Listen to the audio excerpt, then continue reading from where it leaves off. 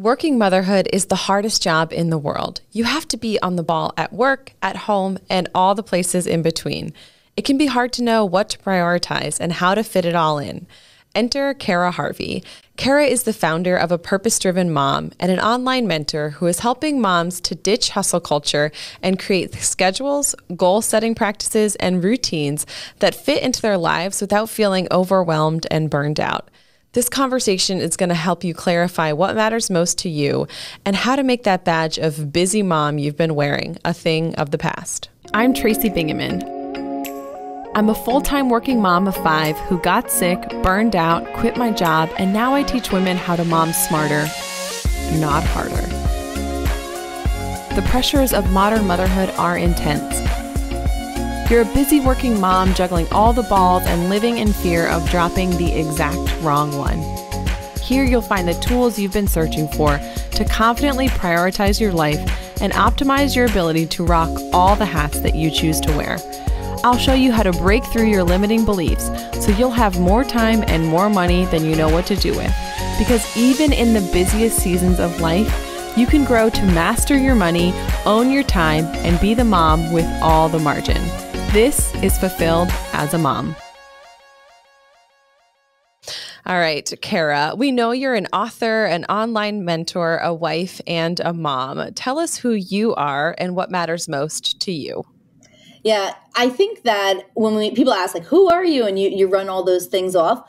My real thing is I am a recovering perfectionist who got caught into hustle culture and thought it was the only way to live. Like, that really is who I am and who as I get older, I'm nearing 40, like who I'm learning that I was and who I don't want to be anymore. And so I also call myself an accidental entrepreneur. I'm one of those people, like, I did not mean to be doing this. I was a school teacher for 8 years and I absolutely loved it. But I hit burnout right around year 7. And I remember the moment I was the principal of our summer school program. So I was on an administrative track. And the last day of summer school overlapped with the first day of regular school. And I sat in my car and I cried. Because I was like, how am I supposed to do this? But it was expected that I figured it out and that I actually was in 2 places at once. And I went home that day, I said to my husband, I was like, I can't do this anymore. I need something else. And so I cannot stand the word hustle, but I will say, honestly, that's what I did that year. And I was able to dabble a little bit in network marketing enough to leave teaching that 8th year and start to go full-time into network marketing. And I did that for about 3 years. And the outside, it was super successful looking. Let me tell you, I had 250 people on a team. I had a 6-figure business. Like, it looked great, but I was drowning on the inside because all the things I did when I was a teacher, the inbox zero, the staying up late, feeling attached to my phone. Like, if I didn't answer every message, I would not be successful. And then feeling like I wasn't successful because some arbitrary rank told me I wasn't successful enough. They started to creep back in. And so right around about 4 years ago now, because I was pregnant with my son, I said to my husband, I was like, I think I want to switch. I was like, I know that we're making a decent amount here, but I think I feel a tug to do something different. What do you think if I back up with the network marketing stuff? We just kind of let it roll and I start a new business. And he was like, yeah, great. Well, why not? Go for it. I believe that you can do it. And I said, okay, but we're good, right? Like, we're good financially if I play around a little bit. He said, sure.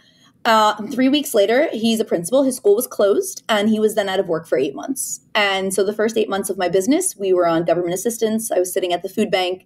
I had gotten a part-time job to just pay so that my kids could go to school a little bit so I could figure it out. And that was 4 years ago. And in the past 4 years, I have realized how important it is to do what I call priority-based productivity. And it's about not doing it all at once. It's about picking and choosing what fits for your season. And it's about ending this shame game that we as moms deal with, where it's like, if your planner isn't the most full and you don't cross everything off, there's something wrong with you.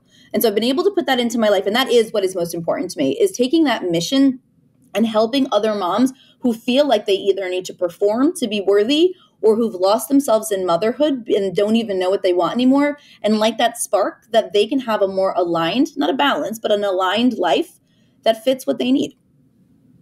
And I think there are so many moms listening who that's going to resonate with, because they feel like it should be great because this is what I dreamt of, and these kids and this house and this marriage and this life, and like, this is what I thought it would look like. But it's not supposed to feel like this. I'm not supposed to feel like every day I'm dreading my life and waking up and just having so much to do and just like, again, rinse and repeat, rinse and repeat. There are so many things to do, and we are swept away in that sort of producing, like you are, your worth is tied to, you know, what you're doing instead of who you are. So I want to dive into seasonal productivity. So what is this, and how can we leverage it as busy working moms? I think seasonal productivity was one of the biggest game changers for me because, you know, January 1st happens, right? And we're like, let's make all the goals and do all the things. And we put a million things on our plate. And by February, we're done with most of them, right? And it's because we're trying to attack goal setting in a way that we think we're supposed to. We see other people do. And what was a game changer for me and my clients was this seasonal productivity. So there's so many ways you can look at it. One is like literally seasons, right? Like winter, summer, spring, and fall. But the way I want moms to look at this is to say, what is happening in my life right now and what season am I in? So there's two parts of this. The first is recognizing what your life is like so you can make goals that make sense. So I think about my sister. My nephew is going to be 1 actually this weekend. But last year, he was a newborn. Her season of life, if she could just pee or maybe shower, right? Brush your teeth. Yes, Yep. that is great. That is amazing. Okay. Whereas me, I have 3 kids. They're all in 3 different schools. So it's incredibly like, you know, we're a Tetris game over here, but it's different. It's just different. And the goals that I'm going after are different for me because of my season.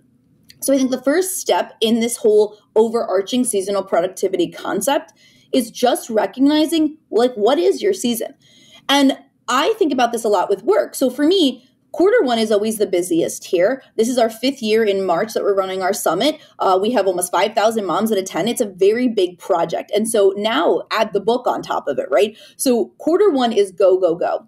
I know that Q1 is my busiest season of the year. So these are times where I tell my husband, listen, like, we're going to have more takeout. Or maybe because I know it's coming in December, we do a whole bunch of freezer meals. And I say things like, listen, the laundry, I'm going to need some help with that, and all of those other tasks. And that has allowed me to alleviate the guilt of feeling like I need to perform at level 100 all the time. And I don't know if you've seen this like analogy that's been going around actually recently. It's a quote, I guess, from Nora Roberts, where she talks about rubber balls and glass balls, right? And she says, we're always juggling all the balls, but sometimes some of them are glass. Like if they drop, they will break. Some of them are rubber. They're still important, but they will bounce back. And this seasonal productivity piece has allowed me in this season in particular to not feel guilty about the fact that my kids, my family right now, I'm going to be honest, they are a rubber ball for me. They're important. They matter. They're still my priority. But some things are going to have to drop, right? We've stopped some activities, the homemade meal, like all of that. We're going to bounce back because right now work is my glass ball. And that, allowing myself to not feel guilty over that is incredible, right? So that's like the overarch of what seasonal productivity is. But when you're planning, I teach a concept of 4 seasons to add into your season. It's like super meta, right? We're like seasons inside of seasons, right? One of the things that I think is important before I tell you these 4 seasons is I want you to stop caring about your calendar. I think that everybody is like married to the calendar, right? Like I got to do it on Monday. If I didn't plan by how many women I talked to recently who were like, but I didn't make my goal for January 1st. So what's the point?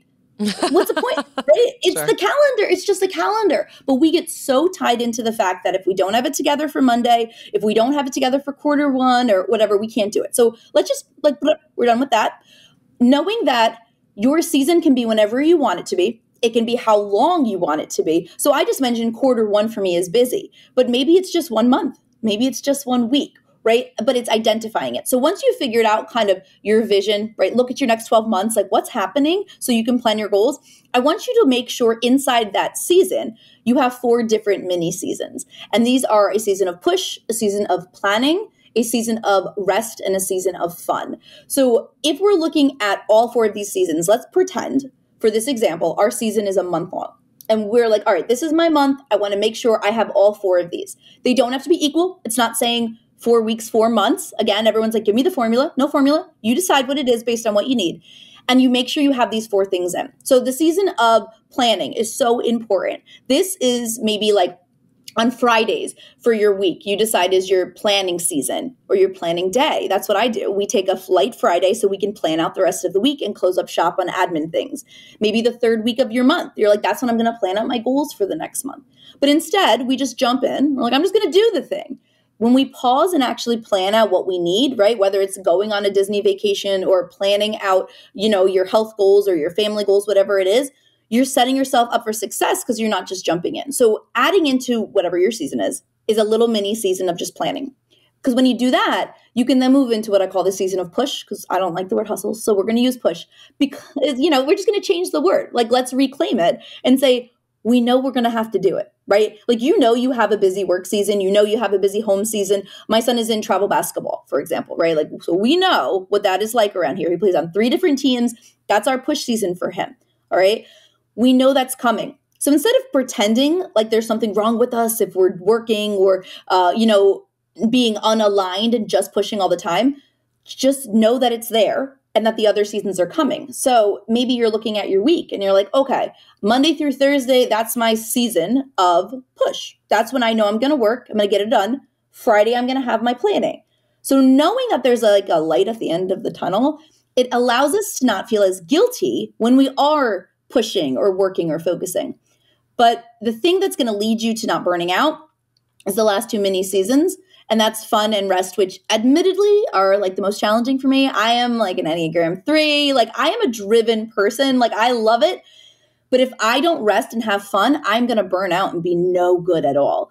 And so for you might know that I was talking to someone the other day, and I think they said there were, I don't know Enneagrams that well, but there were 7, and they were like 7s like need a lot of fun and stuff. So they might need more time in their season for fun. That's okay. Like, that's how you're wired and built and what you need. So I make sure that I have Saturdays or rest days for me. Like, I'm like, all right, I literally don't do anything if I don't feel like it. Like, I really just don't. I don't go to birthday parties or baby. Like, if I don't want to do it, I'm not going to do it because I know that I need time to just decompress. I like to read books, like read a good book and enjoy that rest. And then adding in the fun, because I think as busy moms, especially ambitious moms, we don't give that to ourselves. Like, we feel like we have to earn fun. So whatever that looks like to you, do it. And I think it's important in the long run, whether your season is a week, it's a month, or it's the whole quarter, that you have some parts of those 4 in. So I know for me, this is, my heavy push season. I've got some rest built into my weekends. We've got time for planning in as well.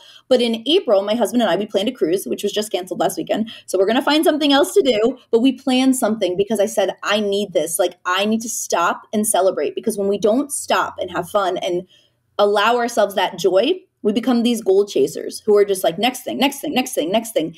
And you don't stop and say, wow, that was amazing. I did that. Now I'm going to reflect on it. Yeah. And I think the thing about being intentional about planning both the season and the seasons within the season are that instead of hustling by default, like, I feel like people feel like they need to hustle, but instead you're taking back ownership of that calendar and you're saying, yes, I will hustle. Yes, I will do this thing, and I will do it on purpose during these days, during these hours, during this time. And when I close my laptop and walk to the kitchen for dinner, I'm not going to be pushing anymore because I'm switching gears and I'm going to be present, and we're going to have game night, and that's going to be fun. And those things can exist within the same season. And I love how you say that it's not, because that's what my brain does. Okay, 1 month, 4 seasons, like week 1 is this, week 2 is this. No, it can be, you can have 4 seasons during one day. Yep. If you're spending an hour of fun with your family and then an hour reading your book and meditating before bed, like that can be your season of fun and your season of rest within a 24-hour period also. Yeah. It just gives you so much more ownership. Well, I love that you said that reclaiming piece, because I think that a lot of times we are living by default and we feel like we have to live a certain way. And you're completely right. You can have one day that's that season, and that is what's going to help you decide what you need. And it's not about, this is how much time I want to push. Like, what do you actually need to be well rested and well rounded and not feeling resentful towards your family or work, not feeling guilty about the fact, like, I made it a commitment to myself in 2021 that because my kids are at school, when they're home, like, no, Like I'm done. I work one night a week by choice because I work with moms and I know a lot of them work during the day. And so I keep one night open for calls and maybe I'll do others if I feel like it. But otherwise, I was like, I'm not doing it because I'm burning out again. I'm doing everything for everyone else's schedule and I'm not living aligned to me. And I think that's really key is allowing yourself to customize and trusting yourself enough to know that it will change. You will learn how to do it. You'll learn what it feels like and you will start to know when, like I can tell right away now when I'm heading down a path to burnout. And even on my team, like we very much call each other out when we can feel it on each other. I'll have team members say like, Cara, you have to take some days off your schedule right now. And that happened in December. We were launching my membership and my like right hand, she was like, you don't have any days off in December because we launch over the holidays. She was like, I think you should take a day completely off and just cancel this one call. And I think people will understand. And I was so like, oh my gosh, but we did it. Everybody understands. And my people say to me now that they appreciate that I modeled those boundaries because they need to learn how to do it too. Busy working mom. I used to wear it like a badge of honor. Then I realized that I was drowning in to-dos and running around like a lunatic, all because this key piece was missing. I wasn't clear on what my deeply held values were. And when everything's important, nothing is important. Now that I've done the work and figured out what I value most, it makes life so much easier. Those core values serve as the compass for the direction of my life, and they inform my heck yes and my hell no responses to each and every opportunity. I've taken the process to curate core values and boiled it down into 3 simple steps. I've laid out the exact process to gain clarity so you can start applying your deeply held values to day-to-day life. To start living a purpose-driven life full of what you love and void of all that other shit, download your core value curator today. The link's waiting for you in the show notes. So if someone is listening and they are saying that life that you're talking about where you're living in alignment and you know what matters to you, that sounds great, but I literally don't even know where to start. Like, how do I figure out how to prioritize? How can I figure out what matters to me? And is it going to be different than what matters to you? Yeah, I think it's a process of redefining what priorities actually mean. You know, if I was to say to a mom, like, what's your top priority right now? I'd be like, my kids, right? Always. My kids, of course. It's always the default. But what happens when we do this?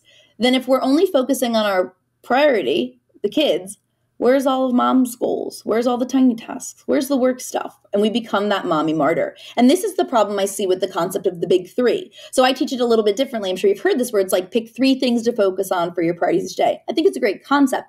But if you were to say, what are your big 3 every day? You're like, well, these are 3 things that I have to get done. And then we're back on the hamster wheel of living in urgent. So I talk about priority matrices in the book, and I learned it from, it's the Eisenhower matrix about like living in that urgent Q1, right? Like we're always living there. Well, what I like to encourage moms to do is start with what I call micro priorities, which are just smaller priorities based on your categories and roles. That's a lot of what I teach is like these tinier chunks, like take it a step back first. So go, if you're listening and you're driving, don't do this, but if you can write or whatever, break down like what are my roles in my categories that I play, right? So I'm a mom and I'm a wife. I also own a business. And even inside your business, I have people members that are doing it now for their business. Like, right, I have to do my podcast and I'm doing the summit and I'm writing emails and social, like whatever those roles are. And then I want you to brain dump out all the things that you want to accomplish for your season. Again, quarter, month, whatever you're deciding. I think it should be smaller than a year. I teach a quarterly goal setting process because a year is just too big. It's not enough container for you to do it.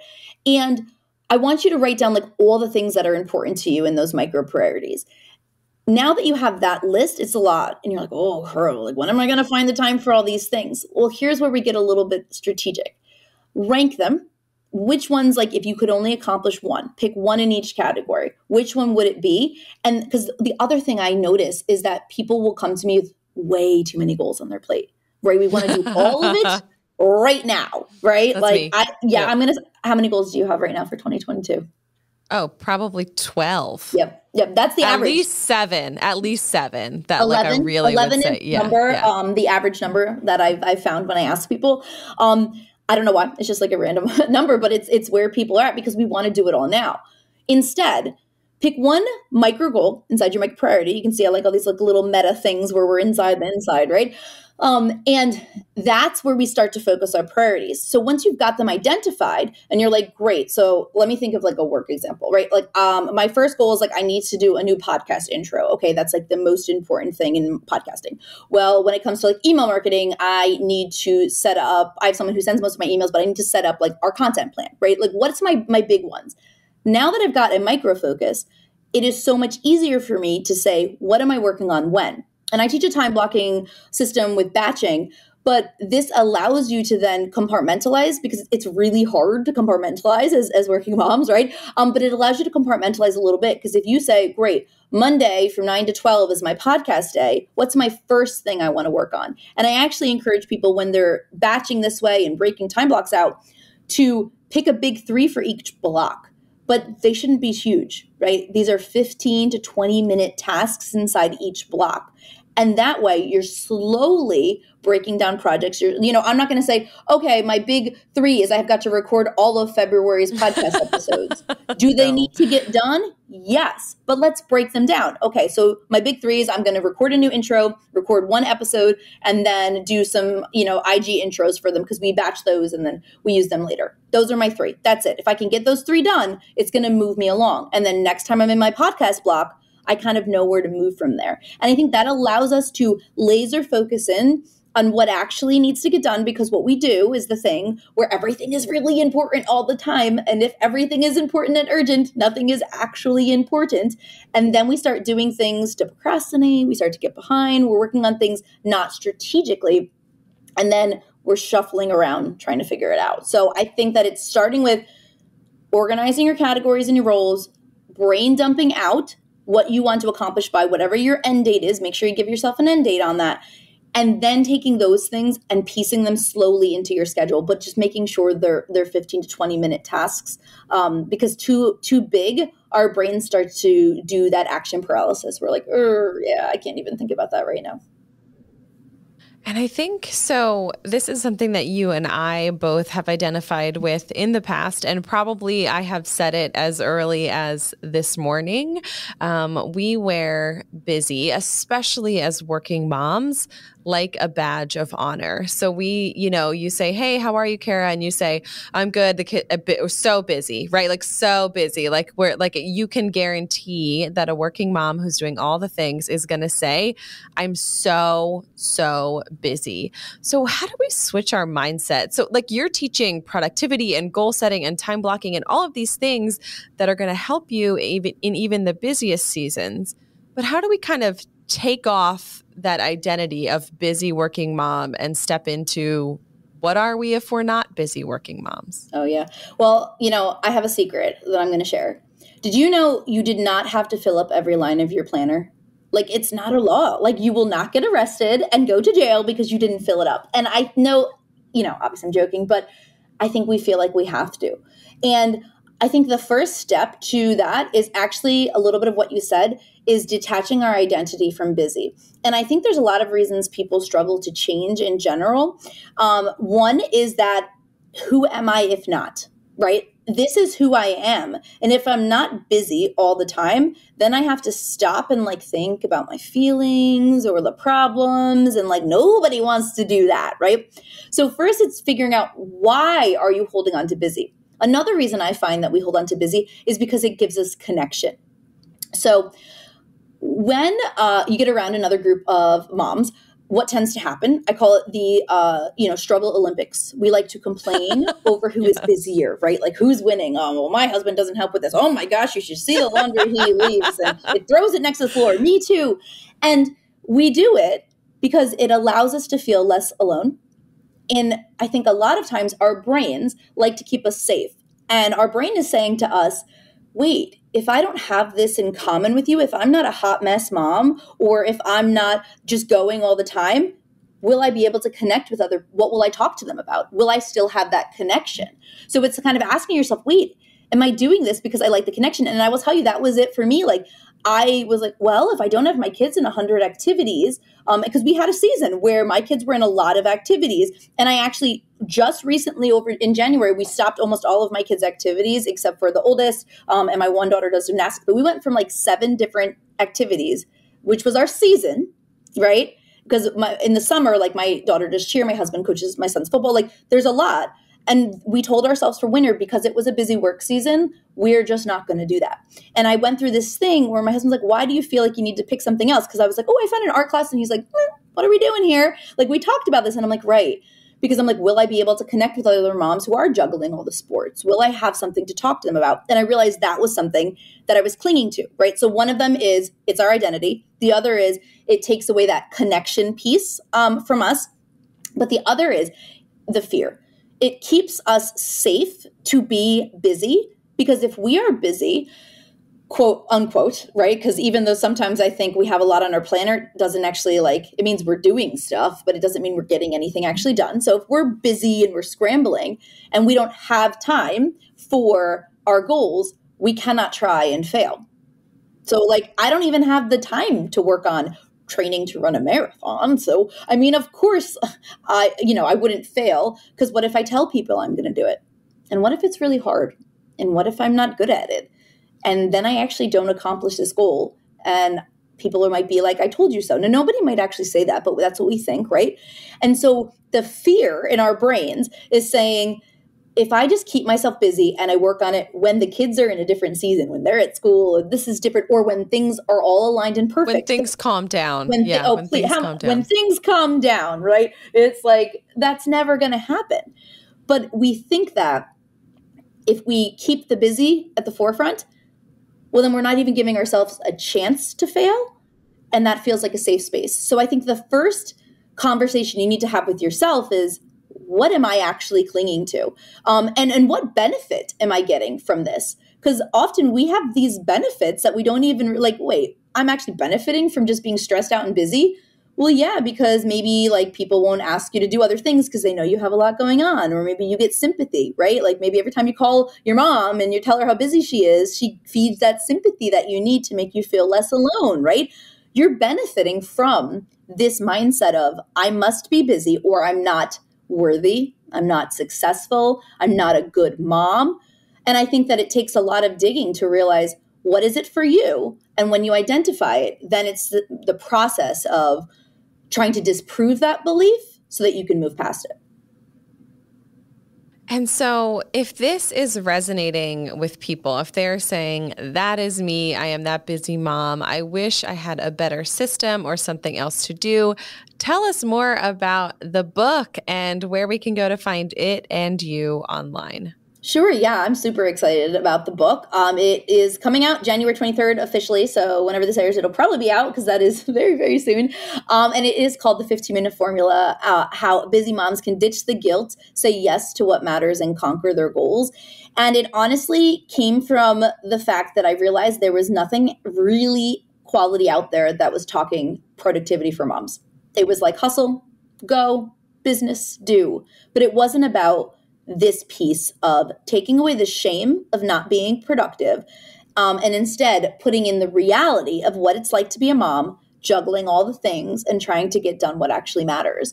And I actually used all of the framework that I teach in the book to write the book, like the breaking down the goals, figuring the seasons, the buffer time, everything I teach in the book. That's exactly how I got it done in 9 months. And I think that this book is going to just hit so many moms where they need to hear it because it's practical. Each chapter has like action steps. There's a free workbook that goes with it and a Trello board because I'm kind of a Trello addict. So if you like Trello, there's a Trello board for it, of course. My people were like, of course, there's a Trello board. But there's some really good accompanying guides. And it's all about tiny chunks in it. In the workbook, I've actually broken the book down into how you could read the book in 15 minutes a day and finish it in a month. So it's not that book that you put on the shelf. It's that book that you're like, cool, I'm sitting outside my kids' room while they go to bed. That's when I read, while they like get their self together, and I can read a couple pages and start moving. And I think if you're a mom out there who's looking to figure out, how do I have time for me without burning out, without overwhelm, and without feeling like I have to fill every line of the planner, you're going to love it. So you can get the book on Amazon right now if you just search the 15-Minute Formula. And if you go to the 15minuteformula.com/free, you also link the book, but you can get the free workbook that goes with it. Yeah, and I have read it. I haven't yet finished it, but I'm a few days in, and absolutely, you're speaking right to me. The stories that you're telling, the experiences that you're sharing, really kind of hooked me and made me feel like this book is for me as a busy working mom who's, oh, by the way, running a business and has 5 kids and 2 dogs and 1 very overgrown kid pretending to be an adult. I love it. It's very practical. I've already started applying the tips in it. So everyone should absolutely go and check it out. Thank you. I'm glad that you dove into it. That makes me very happy, because I will tell you, there's this scary thing when you put stuff into the world, isn't there? And you're like, how's this going to land? Right? Like this makes sense to me, but I really hope it resonates with moms, because I just know for me, and there's a lot of my journey, I didn't tell in our short time together, but like I felt so lonely as a mom. I felt like nobody understood where I was coming from. I dealt with postpartum anxiety and depression, and like that feeling of connecting what I did with who I was as a person, and that shame, like it lived inside of me for so long. And I hope it kind of opens these doors for moms who might feel the same, realizing that they're worth it and that they've got this. And if they don't, if they have days where they don't got it, that's okay too. Yeah. I think that when people say it takes a village, the thing that they don't say is that village is only helpful if the other women in your village are willing to be vulnerable and to share their story and to say, me too, this is hard. Like I struggle, like it may seem like I have my stuff all together, but I don't. No one does. And we need to be saying that loudly and shouting it from the rooftops, because there are other moms out there who felt like you and I felt, who felt like they were alone. They were the only one to walk through this season. They were the only one to feel burned out. They were the only one to feel like, I don't even enjoy playing with my kids and I don't know why. All of those things are totally normal in this process. So thank you for sharing your story and normalizing the struggle. I think we need more of that. And thank you so much for being here today. I really appreciate it. Yeah, Tracy, thank you so much. This was a fun chat. I'm doing a victory dance right now because you did it. You took the time to tune in, to reach for a better life, and to take care of you. Did our time together go by way too fast for anyone else? Head to fulfilledasamom.com for show notes and all the discount codes from today's show. You now have the tools and knowledge to change your life. Go blaze your trail, take that step, make the shift, and do the work to create fulfillment in your life today.